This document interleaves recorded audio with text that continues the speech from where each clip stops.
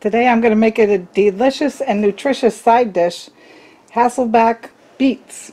And these are going to be using some red beets and also some golden beets. And these are organic, both of them. They're from a company called Cal Organic in California, a very dependable company for organic produce. So we're going to clean these up and roast these beets. And then while they're roasting, we're going to make some nice orange butter to put on top. And the orange butter is going to have some parsley, a blood orange, shallots, and some butter. So I'll show you how to put it together. First thing I'm going to do is scrub up these beets, but I'm not going to peel them yet. And I'm just going to trim off the end. I'll be right back when I have them cleaned up. Okay, now I washed all the beets and I cut off all the tops and the points. And what I'm going to do here is make two separate packets because these are rather small and these are rather large, and I just want to roast them. So maybe those I'll put in for 45 minutes and these I'll put in for an hour. So all I want to do is fold up the foil, make a little packet for these to sit and roast and get done nice and tender. And I set my toaster oven for 400 degrees. I'm using the Kasori air fryer oven, but I'm just using it in the baking mode. Alright, we're going to sit those in there 45 minutes and an hour, and we'll check by sticking a knife into it to make sure it's nice and tender, and then we'll take it out. Then we'll add some other ingredients that we're going to put together while these are baking.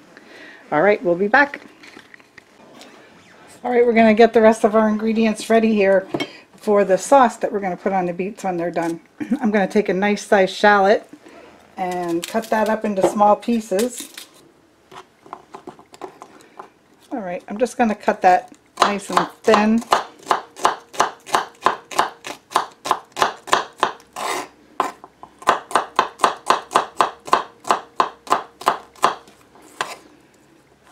And then I'm going to take some nice fresh parsley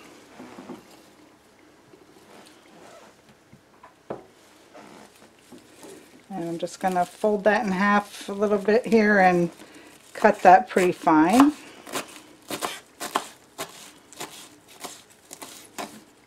You can smell that, it's very nice.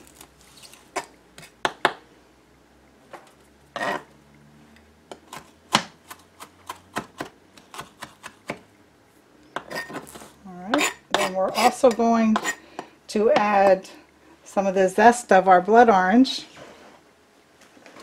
So we're just going to shave some of the skin off, and that'll give that a really nice citrus flavor.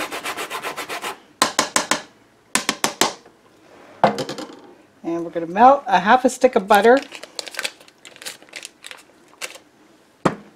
with these ingredients.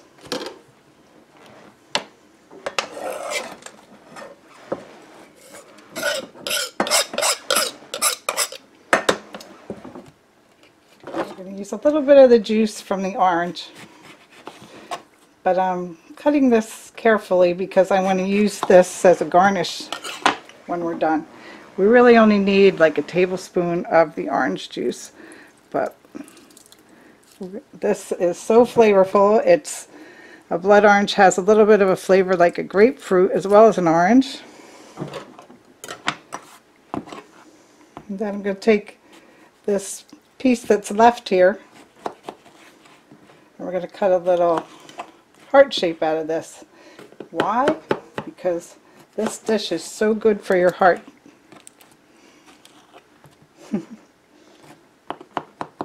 It's a nice way to serve it.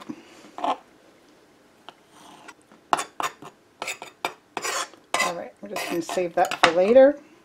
We'll take some more of this juice that came from the outside of the carving and we'll squirt that into our frying pan also. Alright, we're just going to melt the butter and make a nice little sauce out of this. We don't have to cook it long. I'm just going to put it on warm on the burner until the beets come out of the oven.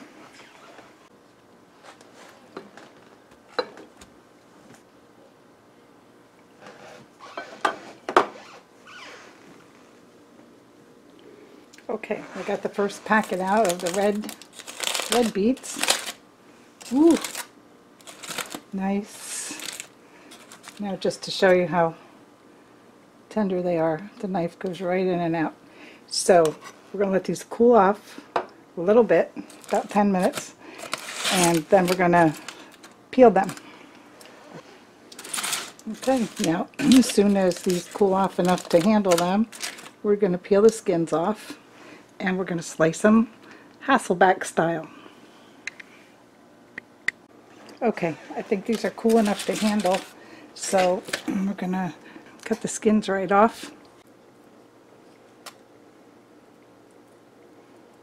While these are peeled, we're going to slice through them and do the hasselback, which means about 1/4 inch slices, and you do not cut all the way through so that it looks like this. Okay, so it's still connected. And we're going to set them in a roasting pan.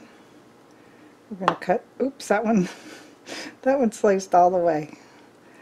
Too soft. I'm going to go a little more carefully this time.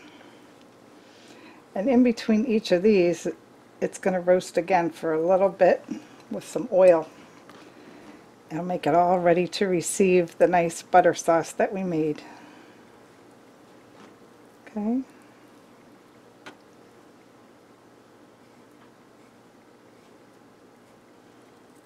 There. Alright, we're going to space them around a little bit with the golden beets. Now I'm going to get the golden beets out of the oven.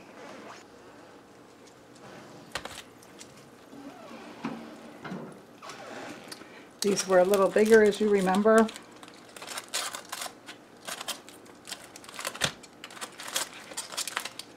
Let the steam escape.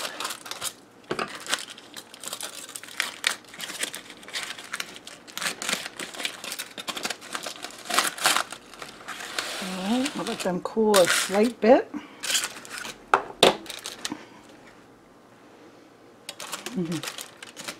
Lots of color here. You know, it looks messy, but what it really means is lots of vitamins. See if we can peel it while it's still hot a little bit.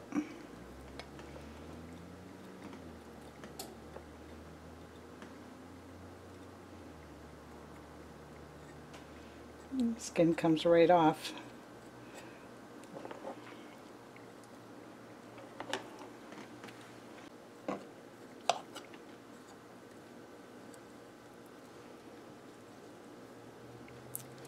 The skin comes off very easy.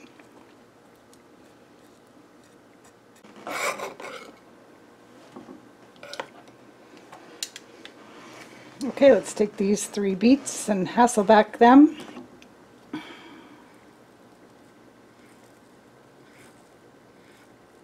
Nice and tender.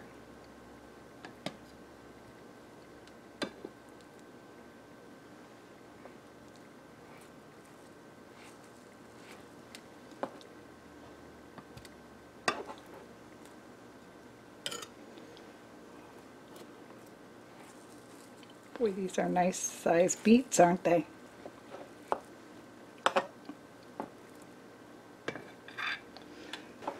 Now we're going to take a little olive oil and just drizzle it so it runs in between the cracks.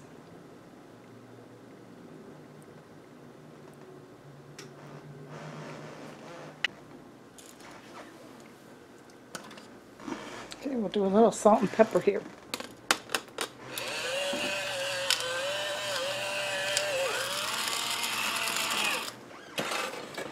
And we're going to put that nice tray of beets right back in the oven under the broiler. We're just going to get that to brown a little bit, and we're going to turn on the oven, and then we're going to get our sauce ready to pour right over top when we serve it. Here we go. Listen to the sizzle. That's what I wanted to do in the broiler. Get nice and sizzly and a little bit browned on top. We're going to put these on the serving plate, which I used my blood orange heart and a little bit of that parsley.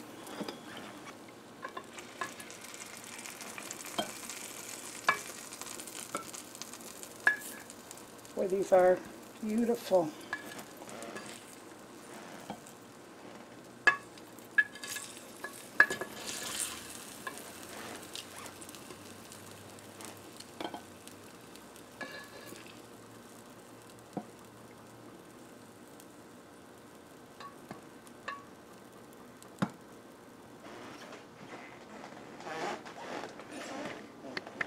Okay, we're going to bring in our scallions and parsley, browned butter, and orange juice, orange zest.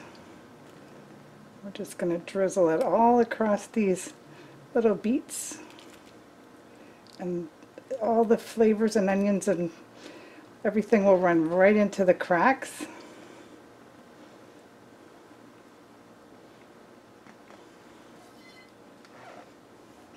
You could smell the orange juice.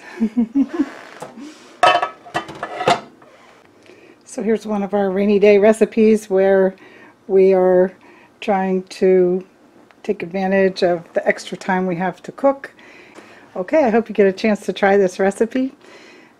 If you have an opportunity to get golden beets, this is really a nice way to dress up your table with a nice, delicious side dish. Thanks for watching.